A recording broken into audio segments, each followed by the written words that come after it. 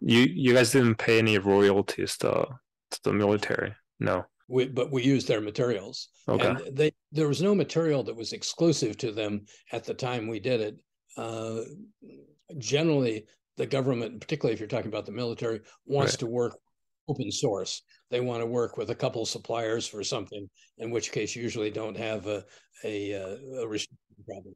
Yeah, I mean, and I guess that's a good idea also for you guys because the R&D was already done by them, so it's way cheaper. And the R&D and the volume production. If you try to produce a woven fabric, you have to produce tens of thousands of yards to be able to get to any reasonable economic price. And if you're a startup company making apparel, I mean, even in today's world, you don't use 10,000 yards.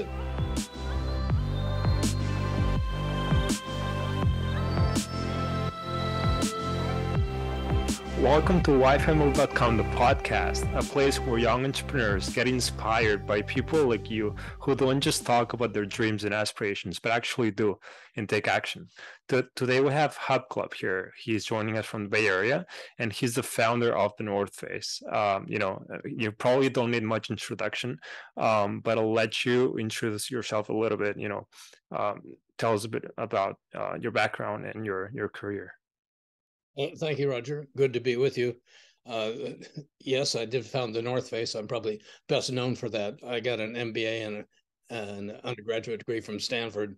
And then after that, I started the company right away and built it.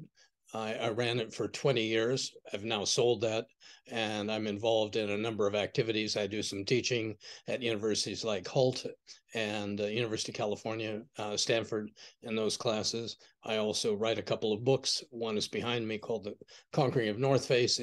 Another one is called Almost. One is about success. The other is about failure.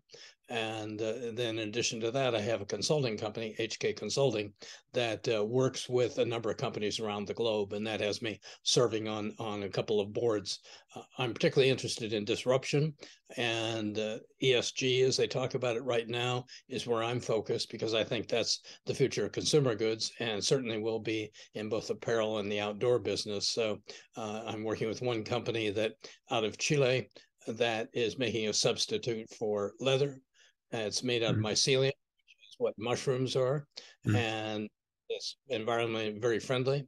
Also on a preemptive healthcare company out of Dubai that works on IV drip therapy and DNA analysis to help people forecast what they should eat, what pharma they should have so they can go forward. So where disruption is involved, where it has to do with apparel or it has to do with the outdoors, I'm particularly interested.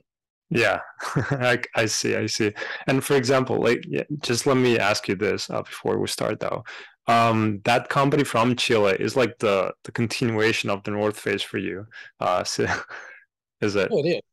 It is. One, it's within the sport and apparel business, and two, it's based on a concept of replacing existing materials with something that is technically much better, environmentally much better, Right. so it's a replication of that same thing. They're looking at being an ingredient brand, whereas North Face was actually an end brand, direct to consumer brand. The ingredient brand would be sold to other companies that actually would be developing that. Wow. Yeah, sounds amazing though. Yeah, I definitely wanna see how that goes. Yeah, so you started the North Face, but you bought two stores, right, that already existed.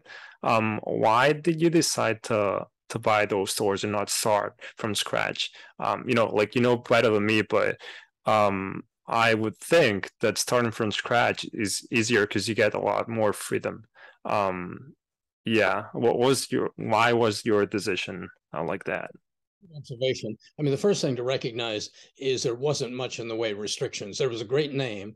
They had the name the North Face, and there was only about $300,000 in sales. However, what I knew from the outset was in terms of adoption of a new product, which I had dreamed about in my mind, which was much more expensive than existed in the marketplace. I knew the product adoption for that was going to take a while, was going to be uncertain. And what we wanted was two things. One was we wanted some positive cash flow while we waited for people to find us. And by having your own store and selling products, not only our own, but products from other people, we had what we called Safeway money. We had enough money coming in, we could pay for the groceries. The second thing that I wanted, and it was disruptive at that time, it was sort of an omni-channel approach, wanted to be in touch with the consumer. It's now called design thinking when you talk about deep customer empathy. But the idea of having your own stores, your own, and we had a catalog then that we developed, and being in touch with actual customers who are telling us what they want, we thought would be the best way to refine the product that we were making and make it correct. And so taking stores that existed, had some cash flow already, they already had some customers coming in, and as I said, they had a great name, the North Face. Got it. Yeah, I mean, you had the MVP already working, and functioning. Yeah. Yeah, I mean, makes sense. And so that's something investors like as well, something that works already. Was it bootstrapped, or you got funding from investors? It was bootstrapped initially. I put some of my own money in to the bank money. But then I would say about a year out, once we had things set up, I went to his friends and family to be able to bring in the next round. And then later on, we brought in some outside investors. Okay. Is it possible to know how much funding you got in the outside investors, or? Well, it varied over time. I mean, initially it was about $150,000. Okay. And after a while, we didn't get up the big numbers you normally talk about, but we got up to about 10 million in terms of equity that we. Oh, that's cool. That's cool. And well, shifting a little bit away from the North Face, do you think it's a good way for all startups that can scale, to become a unicorn, to seek funding, or they could do like you did, start bootstrapping it? Well, yeah. That's an answer that can't possibly be answered, because it depends on the business you're in. Yeah. Depends on investment you have to take in on the front end. If it's a lot of investment required before you can ever get your product to market, then you're probably, unless you're Elon Musk or somebody, you probably don't have the capital to do it on your own.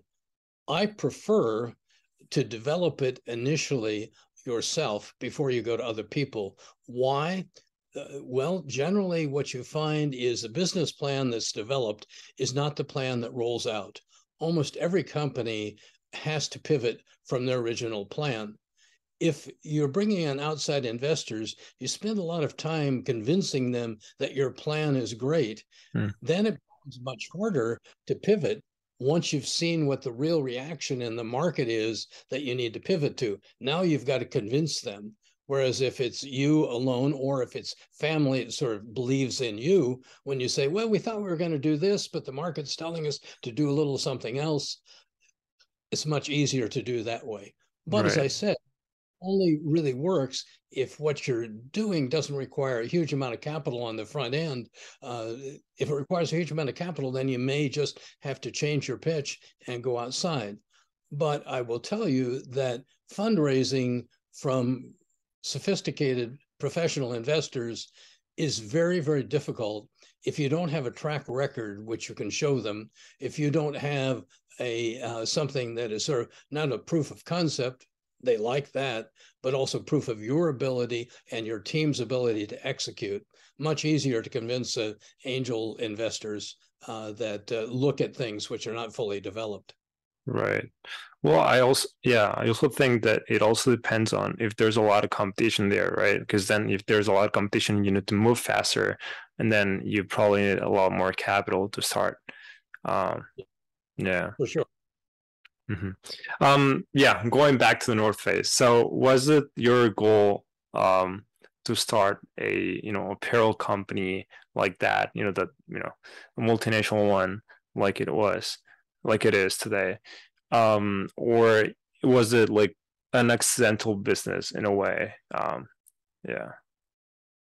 Good question again. The first thing is I had two passions when I started the company. One was a passion for the outdoors, and two was a passion to change the world. And I thought that we could change the world by using a business. I'd read Thoreau a long time ago, and he said something that really resonated with me. He said that in wilderness is the preservation of the earth. And I knew that from my own experience going out there. I believed, and we believed as a company, that if we took people deep into the wilderness, that they would come back, they would be better stewards of the earth, they would recognize the benefits of being an environmentalist and whatever. And so we wanted to do that. Now, initially, I did believe we needed to be a multinational company. The reason I believe that, though, was practical. And that was, we were selling a niche product. We were not just an apparel company at the outset. We were an outdoor company. We sold sleeping bags and tents and packs for people that were doing really aggressive movement into the wilderness. That's a fairly small market. If you're only selling people in a small geographical region, you may not have a large enough company to survive. I knew that there were a lot of people that embraced that, wanted to pursue deep into the wilderness, but I had to amass them from around the globe rather than locally. Now, you may laugh at that now because the company has morphed. It is more apparel than it is outdoor. Run by VF Corporation, which is a fantastic parent company now, but VF specializes in apparel, and they've built that apparel, but initially it was more of an outdoor company that had that niche that we were pursuing. Wow. And what was the first country you expanded to? And were there any issues? Like when you go abroad, you have to adapt to different cultures and different markets, right? Was it hard in that way, or you spoke the same language, Well, it was difficult.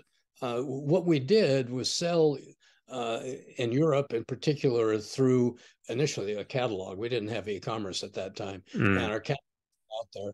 The first real physical move that we made to establish something happened to be in Japan, which might not be the first market that anybody else would choose because you have a language difficulty there. You certainly have a cultural difference from the US, but they appreciate very good product there. And we were making the best product in the world. And so they were really drawn to us. And so we went over there and talked with them and ended up getting a distributor as a partner. So they set up the infrastructure. They knew the various differences in the way the things were marketed. There were a lot more layers of distribution that you set up, and we were able to do that. So when we knew we wanted to go out there, we didn't take the risk of putting our own capital in to do that. Then later, we moved to Europe, and we actually set up a factory. We acquired an existing apparel factory, Blacks of Greenock, and so they had all the machinery, and they had all the seamstresses and everybody there. And we did that inside the EU. Okay. And set up our team to do that. And we did it out of England. Actually, it was out of Scotland, but it was lower cost to get into the EU from there. The second thing is English is what was spoken there, so we could easily interact with many of the people that worked there. Although if you one, sometimes you may wonder if it's English, but it is, and we developed that way, and there were issues, but probably less cultural issues than you would find in many other countries. Okay, and what was the process of scaling this, gigantic business it is today? I guess you started with the small team. When you bought the company, when you bought those two stores, there was a team already there, but I guess you had to build a stronger team to go and build this. Yeah. We ultimately anybody that was there because they didn't really fit in. And I had a concept developing our own product line. They made none of their own product. They were basically retailers that had good stores. They sold some other product. My feeling was we could insinuate ours as we went in, but that meant we had to get somebody who could sell wholesale, who was good at accomplishing that. It meant we had to bring in some people that knew something about manufacturing, which was entirely different. So I had to hire a bunch of people. I didn't hire anybody with business background. I hired people with, first of all, a passion for the outdoors, sport, and the second thing was a passion for changing the world, which I said that's what we were trying to do. I figured with my background, my MBA, and I'd run a family company, I'd be able to teach them about business. And so we were looking for people, and we got a lot of really bright people who would have been successful on their own. But 11 of those people that were with us early on went on to run other companies. So I learned how to run a business coupled with their native intelligence. But one of them founded Mountain Hardware. Another one ran Birkenstock. Another one ended up starting a company called Title IX, women's performance outwear. Another one ran the international and in Japan for Patagonia. Somebody ran a company called Thule, which is a rack company for automobiles and whatever. And so the idea initially was that we bring in people. We'd educate them about how on business. I would bring in people every year to educate them. We'd have long-range planning meetings. I'd bring in professors from business schools, people who would run other companies, and we did the education that way. So the scaling, all about setting up the team, as you said, but setting up a team that was divided, focused on, we had a manufacturing side and wholesale side. We had retail side that we had to do. We had a catalog in there. We set up omni-channel, which nobody did at that time.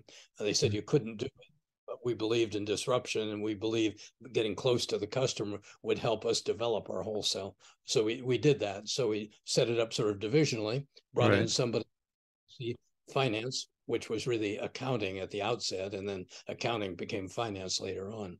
Yeah, you mentioned like this dream, this this goal of disruption and all that. You had that from the beginning, or you built on it. Right? Yeah.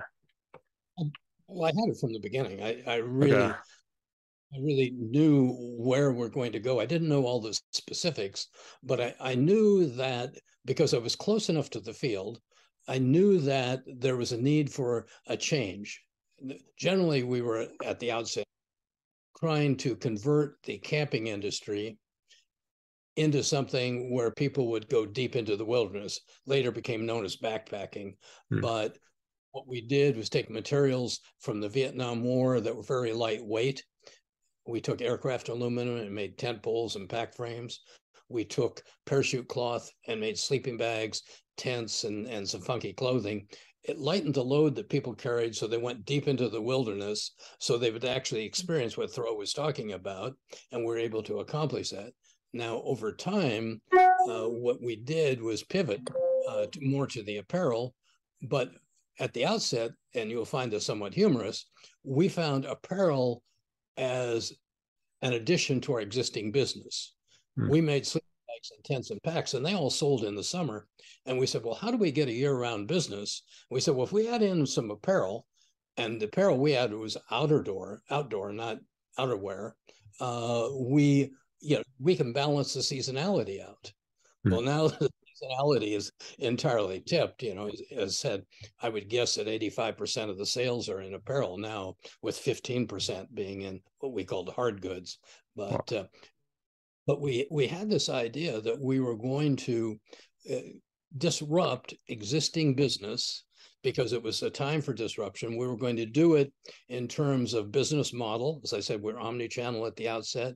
In terms of our business practices, we had an ESOP program where employees all owned some part of the company, and we always did in terms of product development. So we did it with the Vietnam materials, and then we're one of the first to incorporate Gore-Tex, and then to improve our tent sales. I collaborated with Buckminster Fuller, who was this philosopher genius who discovered geodesic concepts, and he mentored a team of our people, and were able to revolutionize the tent market. Okay. Going back to what you just mentioned of the military materials, how is that process? You bought a company, you partner up with the military, you bought those patents. How did that work? Because like I don't think that's the first thing it comes to someone's mind. I don't see it happening too often. We didn't get patents from them because I would totally agree with what you're saying. What we found is they had a problem and we helped them with their problem. That's usually the easiest way to work with anybody, and working with them that way. What happened was there'd been a lot of tooling up for the Vietnam War to produce parachute cloth and aircraft and whatever. And then as that effort wound down, they found they were sitting with a lot of excess material, and they're trying to find markets for the excess materials. So going into these people and saying, we can help you out. And none of the materials that were being used at that time cost as much as the ones we bought, but they would have been infinitely larger if they'd only been developed for our industry. Because they were developed for this large governmental industry, then they were acceptable in price. Now, that being said, I do advise and observe on a board of a company called Oros, OROS, which is an apparel and technology development company that did get their patents from the U.S. government. And they went to NASA, and they took the patents for insulation from NASA. And then it was two people at the University of Miami who were engineers. And what they did was develop that material, which was used only in insulation of spacecraft. And they developed a variation of that material so you can incorporate it into clothing. And then they pay a royalty to NASA, but they work in conjunction with NASA.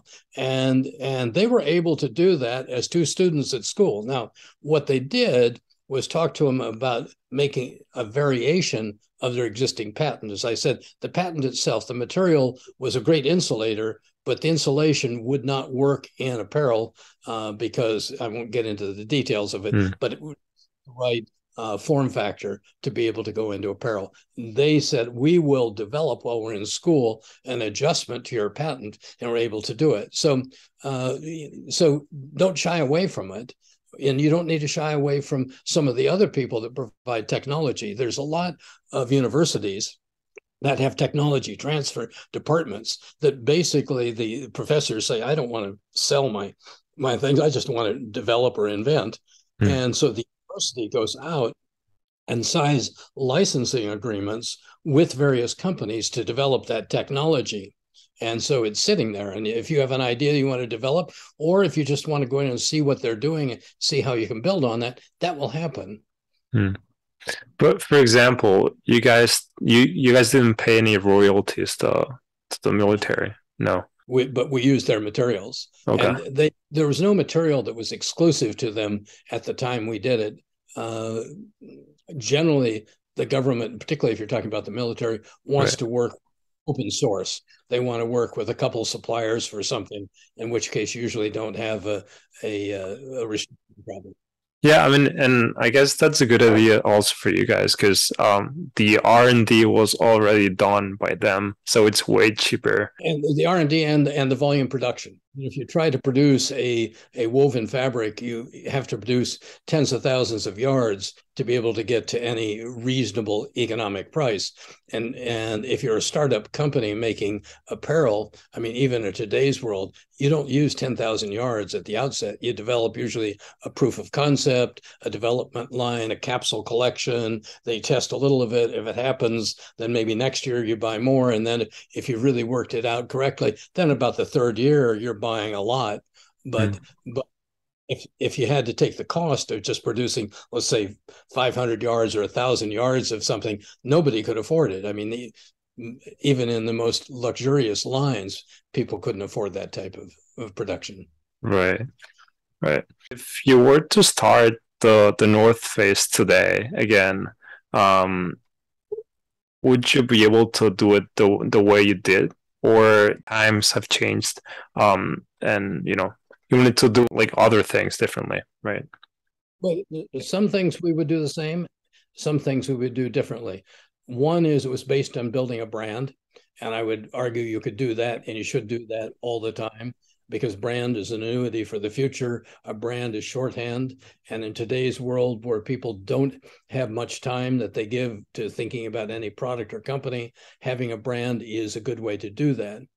What is different, or what I believe would be different, is the speed of growth of our company. As I told you earlier, I didn't hire anybody for their business skills at the outset. I hired them for their passion and whatever. And we had time to develop and educate those people. And so while we were growing and we thought it was really scalable, and we doubled year over year over year, which grows pretty rapidly, but it's not like what you see today. Today, you're multinational from the day you're born. Because if you go online, all of your competition sees you, all the customers see you. You have to be world class at the outset. We could develop something first in the western region of the US and expand it from the western region to all of the US, and then we could selectively go after one country and another country. You can't do that now. Today, you have to set up your company as if you're going to be global. You're going to have to count on more rapid scaling. And when you have more rapid scaling, you're probably going to have to bring in people with more proven talent so they're ready day one to contribute more than what we have. Right. And would you still start it in the Bay Area, or would you go somewhere else? Well, I would start in the Bay Area, but that's my choice. I mean, the energy and the views that you have in Silicon Valley are second to none. First of all, you have an environment where nobody is afraid of failing. And when you're not afraid of failing, you can, because there's no penalty here. If you fail, still get funding, you can still get support. But when you have that attitude, then you can set outside goals that are really huge that you can try to do. If you're in an environment and you start in countries where failure is a big problem, or in regions where people doubt you, you're going to set up very nominal growth goals and you're going to grow at a very slow rate. So I think that that's one reason. I think a second reason, we got a lot of our employees at the higher levels of our company from the universities that exist here. And there's a lot of major universities, Stanford, where I came from, University of California, there's some at Carnegie Mellon. Then you've got 2 million students that are coming out of school in the Bay Area. And that's a fertile ground to bring in people with great ideas and whatever.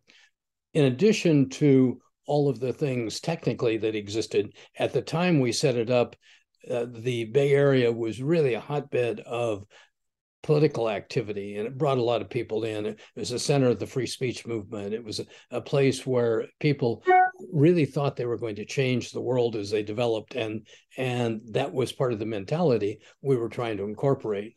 It still is that way, although I think you see other geographies embracing it, but I don't think you yet see that sort of incubation mentality, that scaling mentality, that lack of fear of growing something that is totally disruptive and going to change the rest of the world.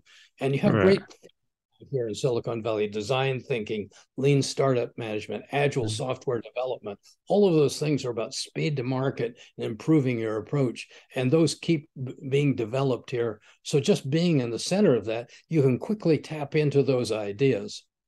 Now, all that is really expensive. And, right. Yeah, I agree. Sometimes you're just going to have to locate elsewhere because you can't afford to be here. But I mean, it's what you said. When you surround yourself with people who have the same dreams, who want to change the world, that also motivates you. So that also helps you get there faster. Sure. Yeah, for sure. And I never believe that people follow people in terms of leadership. I think they follow ideas. And what you do is spend a lot of time developing, communicating your ideas, and then selecting people who embrace those ideas. Because ultimately, particularly as you get larger and larger, no one person is going to drive the company. It's going to be the team that drives the company. And so that you have to have a consistent view, because a brand is built over time consistently and persistently. A brand is like coral. If it follows certain rules, it just develops. Nobody sees it changing, but at a certain point, certain inflection point, it is so beautiful and it is absolutely so unique. There's nothing like it. And in business, that's what you want to be, totally differentiated from everybody else. And all you need to do is three things to accomplish it. The first one is make sure that everybody follows the same rules or guidelines. The second thing is consistently put that forward so it's seen again and again. And then third thing is don't shift from that. The North Face logo we put in probably the second week after I'd started the company. Got it from a graphic person. He gave me 10 ideas. One of them, I said, yeah, maybe that'll work. We got to put something on it. We chose that logo, and the logo lasts until this day. There's only been one change that was done, and that was in some applications, there's a rectangle in red put around the logo. That's because in things like on the front of a store or whatever, the logo alone would be a little awkward to do. But that basic logo remains the same. So the idea is you build that brand over and over, and everything you do is consistent with that. And you make decisions to not do things if it's inconsistent. Right. Well, we're almost done, but let me ask you something. So that was your baby. That was something you built from scratch. When the time of selling the company came, what did it feel like? Well, frankly, it felt okay. It felt like something, it was time for me to leave. Yeah. I mean, the reality was that the company had evolved. We were growing so rapidly that I was doing outside investment banking. It takes about 6 months to do a fundraise. And we were doing fundraising at least every 2 years and maybe every year. So 6 months a year, I was being an investment banker. And that wasn't what I liked. It isn't what I was trying to do when I built the business. I had no concept of doing that. Had I had that concept, I would have gone into investment banking, but that wasn't what I was doing.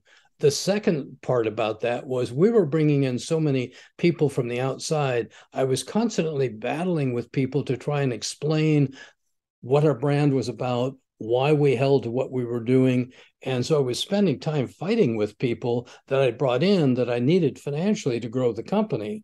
And so I'd finally went through another one of those rounds of fundraising. I'd raised 10 million that we needed to come in. But one of my board members who'd been very supportive of me for a long time, he came to me and said, Hap, you said that, when it wasn't fun anymore, you weren't going to be around. And it looks like it's not fun anymore. You're doing less of what you want. You're fighting more people, spending way much time managing your investors.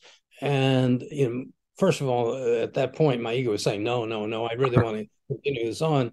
But then having listened to him and what he was saying and looking at the landscape that was out there, I said, you're right. It is time for me to sell and somebody else to come in. Wow. Why not go public, though? Well, there's a couple of things. One is I wouldn't have been a good person to run a public company. I had a lot of idiosyncratic ideas that nobody agreed with at that time. More people are agreeing about it now. I wanted to make a product that lasted forever. I thought it was the most environmental product that ever existed. So we had a lifetime warranty. A lot of people argued about that. I believed in triple bottom line, which is paying women the same as men, hiring people, whether they were from any part of the world, whether they were gay, transgender. We hired everybody because we just wanted the best people. Right. All of those concepts were ones that people disagreed with, were argumentative and whatever. And I was constantly pushing those as part of the profile of the company. Take that to the public market, and you probably are, particularly at that time, would not have been embraced. You would have been probably rejected. So that was one aspect. The second thing was in doing that, I was already having problems managing a limited number of investors I was bringing in. This would give me a whole bunch of additional investors, and I'd be spending more of my time on that management. And I didn't see that as very attractive. And probably the third reason was, at the time I did it, the market wasn't, when I sold the company, the market wasn't really robust. The market for IPOs is cyclical. Sometimes it's really good and other times it drops off. You can see this in the last year or so. Last year was really a great time really to sell your company.